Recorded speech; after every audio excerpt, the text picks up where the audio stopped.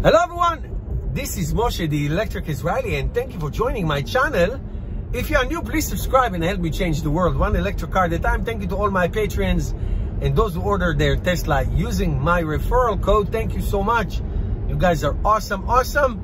And we have a dispute in my house between my wife and I need you to take a side. Hopefully it's my side.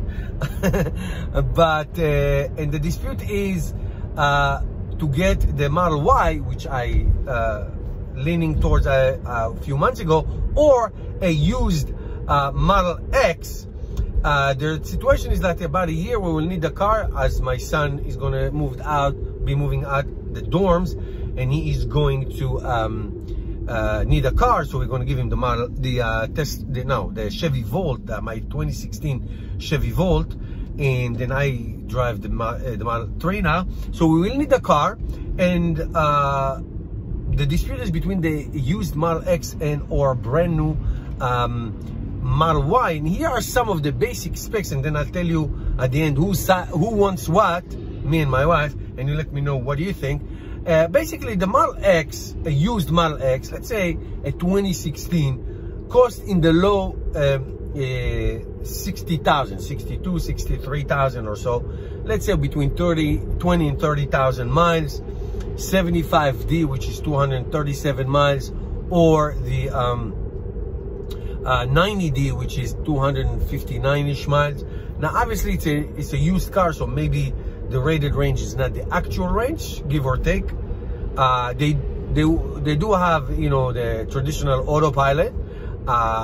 I will look for 7-seater, of course, because I want as many seats as possible. A Tesla Model X is a big car with those great wing doors, and of course an 88 cubic feet of space in the back, a huge trunk. It's great for traveling, great for having, you know, if you have kids or grandkids, if you wanna drive around. But it is a $60,000 to $65,000 to start, as opposed to the Tesla Model Y, which can have a 7-seater, but it is a smaller car. It has a 66 cubic feet, so that is, you know, 22 cubic feet less. That is a bit significant. It is a smaller car for sure. It doesn't have the crazy door. Some people say it's a good idea. However, it is a brand new car. It does have the rear wheel drive. What will have 300 miles. 300 miles. And you know, it does come with autopilot. If you want to upgrade, you have to pay now $7,000 upgrade. So and of course it's brand new with all the technology that Tesla has to offer now. And the price, even if you opt to go with the performance, you will not even get to the 60,000. You will not get to the 60,000. So it's between, you know, high 40s to high 50s or so. And of course, if you want to start getting some options and some stuff, then it's a different story. But if you compare the same kind of options between the Model Y and the Model X, if you do more or less 7-seat and all that thing, still you will pay more for the Model X for less range, and it is a used car which has miles on it.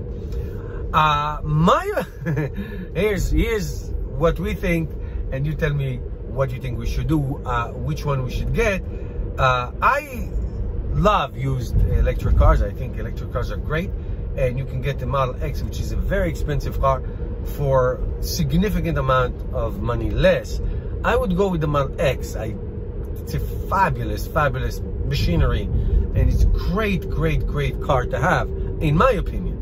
My wife said, no, go with the Model Y. It's brand new, more miles. You don't need those crazy doors. What do you need all that room for? What do you need all these big, huge tires and all that stuff? So, you know, I see her point. I see my point too. And yet, like I said, even if you get the Model X, the 2016, you're probably going to pay more than what you would pay if it would be a long-range Model Y. Okay, now it's in your hands. Let me know what you think we should do. I will choose for the Model X. My wife choose for the Model Y. What do you choose? Let me know. Thank you. Put in the comment. See you tomorrow.